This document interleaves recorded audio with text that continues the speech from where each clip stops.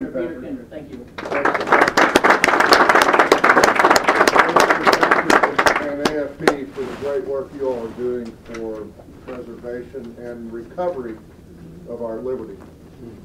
I'm delighted to see all of you here and delighted to see the Frederick Bastiat, the law being handed out, of which I read cover to cover. We didn't get one. In junior high school, and I need a refresher on it now. One of the insights Bastiat has, a timeless wisdom for us, is that high levels of government spending and growing government are incompatible with human liberty. And have we ever had that visited upon us since 4 years ago this winter? I happen to believe we're in an historic experiment that is going to discredit Keynesian economics for 2 or 3 generations for its manifest failure on every data point and every benchmark that they laid down 4 years ago and more to measure their success or failure by. It has failed. And that, notwithstanding the election results that disappointed us from November, that will become manifest over time. And these kids who voted so heavily for Obama are going to get stuck with the bill. They're getting stuck with it now. And I don't want to take all morning here, and you want to hear from John Brunner, but to me, so much of the battle for our liberty is centered on Obamacare, which I believe to be the greatest invasion of our liberty that probably I've witnessed in my lifetime. By the way, more than 45 years ago, I was growing up in Cape Girardeau, and my dad's best friend was Rush Limbaugh. Yay! And I'm talking about the father of the guy on the talk show. And in 1967, Rush Limbaugh Jr. was saying, "You boys, I'm 49, about to turn 50 years old," same age as my dad. And he said, "The decisions that govern how my life is going to be lived have been made. But if this continues, this growth of government, you boys are going to live to be slaves, and your children will be slaves." Those words were seared into me when I was in the 6th and 7th and 8th grade, and the lesson took. And so what greater invasion of our liberty can there be than for big government at the federal level to come upon us and visit upon us a top-down bureaucratic approach to health care that comes between us and our doctors and other health care providers, and how insidious it spreads, in what an insidious manner it spread its tentacles. We've seen it in this legislative session as the various stakeholders or interest groups or incumbent interest groups in healthcare have one by one been bought off for Obamacare. We saw that in the lobbying process. Big Pharma was bought off. It's fascinating, though, the lobby that's close to us all, because we all have a hospital that we care about, that was bought off. The Hospital Association was bought off with the Medicaid expansion. Now, I have some friends in Big Pharma who tell me that 4 years ago, when they were concocting Obamacare and pushing it through and murdering the legislative process in D.C. to do it, that all the interest groups, including Big Pharma, stood back and said, "Wow, the interest group that's getting the best deal here is the hospitals." Why? Because of the Medicaid expansion. Now, so they were all envious of the hospitals. Well, in the June last year Supreme Court decision in the Florida case that disappointed us by upholding Obamacare as a tax, which the administration had denied at every point in the 14-month debate that they were doing a tax, then Chief Justice Robert upholds it as a tax. There was one piece of really good news, and that was the Supreme Court said the federal government cannot do to the states what they were trying to bludgeon them by saying, if you don't sign up for the Medicaid expansion, you lose all your Medicaid funds. They therefore made the Medicaid expansion possible, and that removed the prop under the hospital's best deal of all the groups that were getting bought off on Obamacare. By making the Medicaid expansion, to state my point a little differently, by making it optional for the states, they made it possible for states to resist a key and to simply refuse to participate in a key part of Obamacare. Likewise with the local state-by-state exchanges, insurance exchanges, which we are also refusing to participate in. If we at the state level refuse to participate in those two items, you have disabled a huge chunk of the implementation of Obamacare in your state.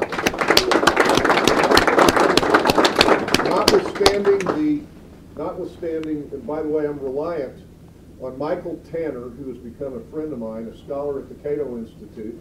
Follow him on Twitter, follow his articles. He has one up today on NRO, National Review Online, about 3 years of lies on Obamacare. Now, we're in the 4th year of lies. But the lies are being exposed.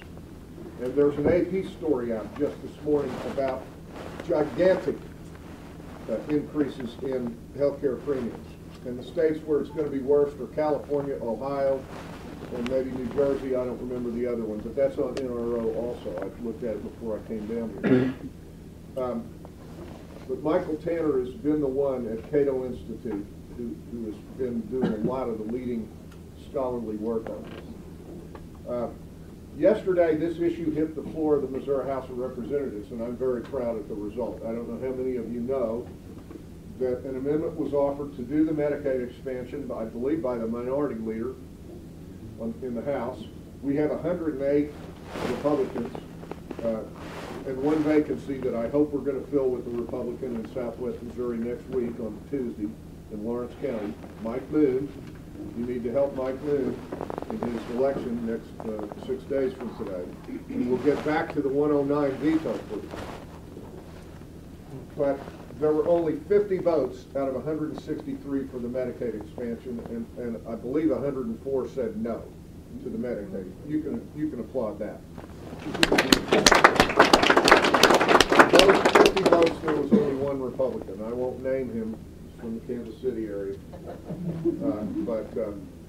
So your representatives have heard your message loud and clear, and they are under, I want you to know, they're under enormous pressure to do the Medicaid expansion from the hospital lobby. You know what I'm talking about, don't you? The hospital lobby has whipsawed just about every chamber of commerce in the state of Missouri to support the Medicaid expansion, and they're still saying no. And the answer will be no in the Senate, too. Missouri is not going to do this. So that's a huge battle. Now, some of you know that I launched Missouri's fight against Obamacare, filed suit at the Rush H. Limbaugh Senior Federal Courthouse in Cape Girardeau against Obamacare, raised the money privately to finance those six-figure lawyer bills myself, because I felt somebody in state government, in statewide office, want to stand up for the rights of Missourians to direct our own health care choices. Yeah.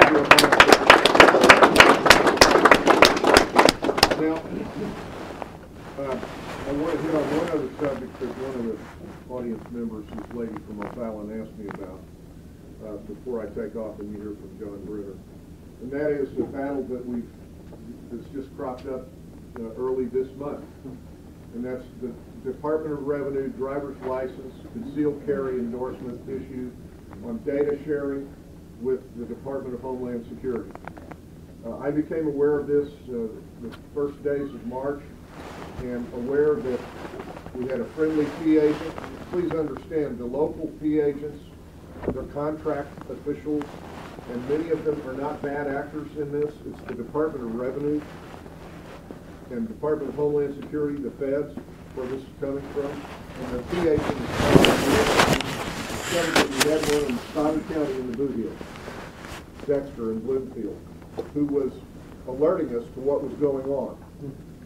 That a grant apparently had come down from the Department of Homeland Security, that expensive new computers and software were being installed office by office, county by county across the state, that it appeared it was to permit the sharing of data.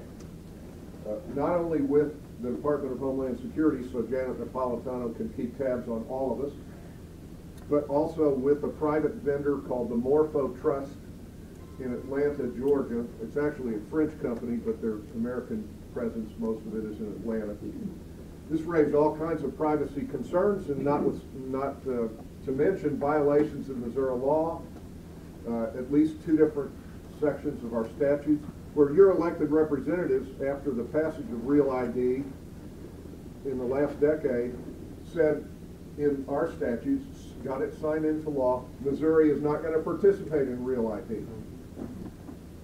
So I want to give all credit to Russell Oliver. Russ Oliver is the prosecuting attorney of Stoddard County.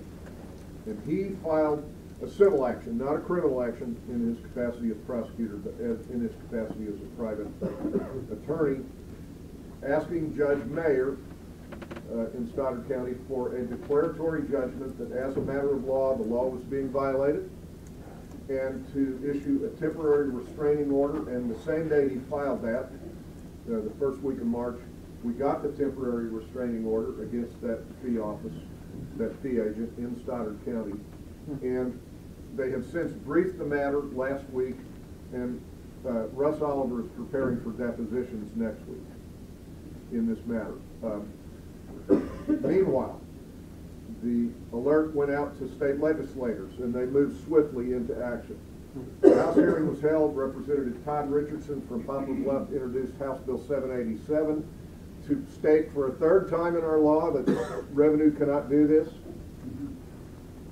The Director of Revenue actually came before a House committee and said they weren't sharing data. We think he may have misled that committee. A few days later, Senator Schaefer from Columbia convened the Senate Appropriations Committee. I believe that was 2 weeks ago today, and he was so angered at the misrepresentations being made by the director and his deputy director in front of his committee that he angrily gavelled that hearing to a conclusion only a few minutes after it started, saying that you've now lied to me twice in 3 weeks, or 3 times in 2 weeks maybe, and I'm going to call you back before, but as for this morning, we're done, he said 2 weeks ago. Senator Schaefer's level of anger has been rising to the point that on Monday afternoon, right before 5 o'clock, he served a subpoena for documents and all kinds of stuff on the Department of Revenue because he felt they had been lied to him and dragging their heels. And you may have seen that in the news. Although to my knowledge, no major newspaper in the state has covered that.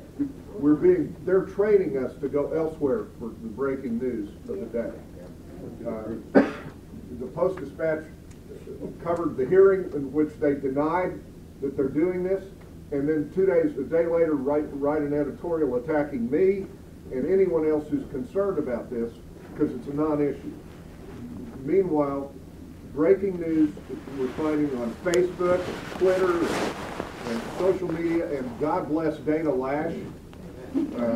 Those of you who are outside the St. Louis listening area may not know about this rising conservative media star, spelled L-O-E-S-C-H, Lash.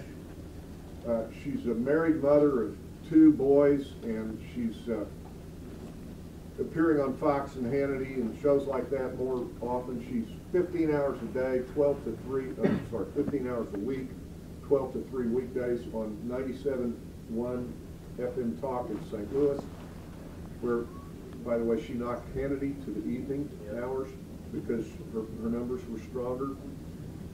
She sits in for Glenn Beck on the Blaze, not infrequently, and she's a rising conservative media star who I think we're about to see on Fox a lot more often. You can listen to her on danaradio.com if you're in Timbuktu or Barton County. You're outside the reach of her radio show in St. Louis, but she may also be about to be nationally syndicated. She has broken this story. Follow her on Twitter.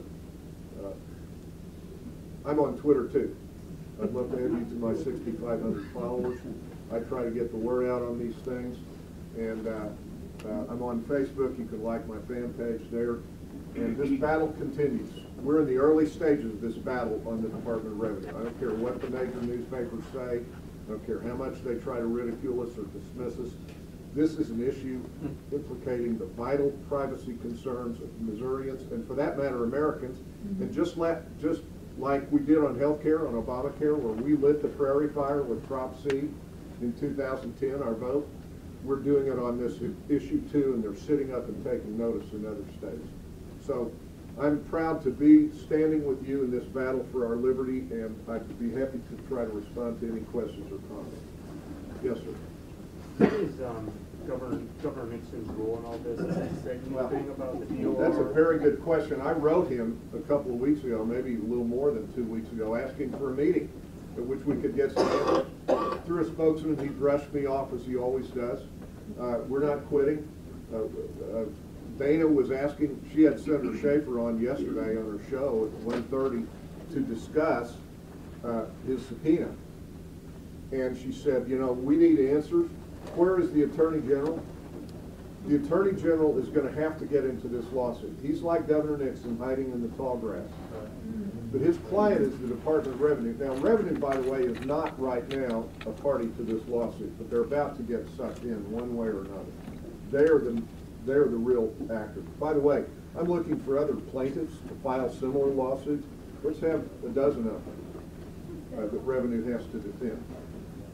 If you know someone about to re-up a driver's license with a concealed carry endorsement or another ID with concealed carry, that what they're doing is scanning your data, your birth certificate, all kinds of other personal data that they don't have any right to have, and God only knows who they're sharing it with and who it's vulnerable to in hacking, right?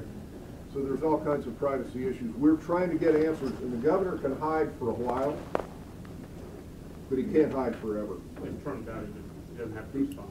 Well, What does he think? we have ways. By the way, there was another thing. There was another thing the legislature did to him yesterday. The House, I believe, Representative again Todd Richardson offered an amendment and docked the DOR budget by $150,000 on this issue. You like that? You were talking about how they have that French company that's involved in this, and one of the background backers of that is George Soros. I've heard that. Yeah, I'm not an expert on that, but I've heard that. Anyone else?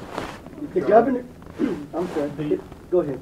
The hospitals in Springfield are instructing, I'm sure around the state, are instructing their employees to contact their legislators to support the Medicaid expansion. And they have, and those folks have, and I'm just telling you that's part of the full court press. It's a point of pride and a time to be proud of the conservative lawmakers who are staying true to their conservative commitment made during the election campaign. That doesn't always happen. It's happening this time. Yes, sir. I would think if we wanted to put a stake in the heart of what's going on, because I'm sure it's not just Missouri where this is happening, we could find out if in fact the governor is complicit in any way and make a real concerted effort to impeach him. That would get the attention of everybody, and I would be a good thing if we impeached him. Well, little steps for little feet. We have a lot of information together. Let's see what comes back from the subpoena, and we'll go forward. Wait, if he did, would you automatically get bumped up? Yeah, we're just trying to help you out here. I don't know the process. You would need not only impeachment, but also removal from office. Sure. Yeah. That could be I'm sorry done. to ask one question, but as a retired educator, so when you say to citizens that they should file as a plaintiff, I'm always wondering, what is the cost and where is the Well, plaintiff? that's the problem. I'm finding more. I'm trying to raise a little private money to finance depositions next week. I'm talking less than $2,000 to pay Russ Oliver's expenses in conducting depositions. So I don't have a blank check to write you to be a plaintiff. Somebody has to. I'm talking to the NRA, okay, about their legal defense fund as to whether they might come in with a little help here. We need lawyers who will step forward and file. I have plenty of would-be plaintiffs. I need some lawyers. I need some other heroes like Russ Oliver, who stepped out there on his own to do this. And that's basically what you're going to have to find folks, in order to shoot, because during the opportunity. Right. If all this would come through and they would be able to win the case, is there some method, can we go back and get that information, those computers, those hard drives destroyed? Again, I would hope so, but that's, Is that an intent as part of this, is to try to Yeah. recover that? At least, obviously, the shop is acquiring acquisition of the data, but to go back and just say, you gotta wipe it clean. the discovery process on this lawsuit and the response to the subpoena done less than 48 hours ago, which is due April 2nd, that's Tuesday. That's gonna tell us a lot more. And then we know what we have, or we begin to know what we have, and then we see how to proceed. So, yeah, that would be an ultimate goal. And there are many groups, not only AFP, but a couple others with emails that got that information out to, I received 3 or 4 from a couple of different groups with copy of the subpoena. Right. And if Judge Mayer, the next thing we ask of Judge Mayer in Stoddard County is to make his temporary restraining order a permanent injunction. If that happens, and it reaches the Department of Revenue, then all of a sudden thousands of people can't get their driver's licenses free. And we have a situation that even the Post-Dispatch can no longer ignore. Okay? Thank you all. I know you're going to hear from me.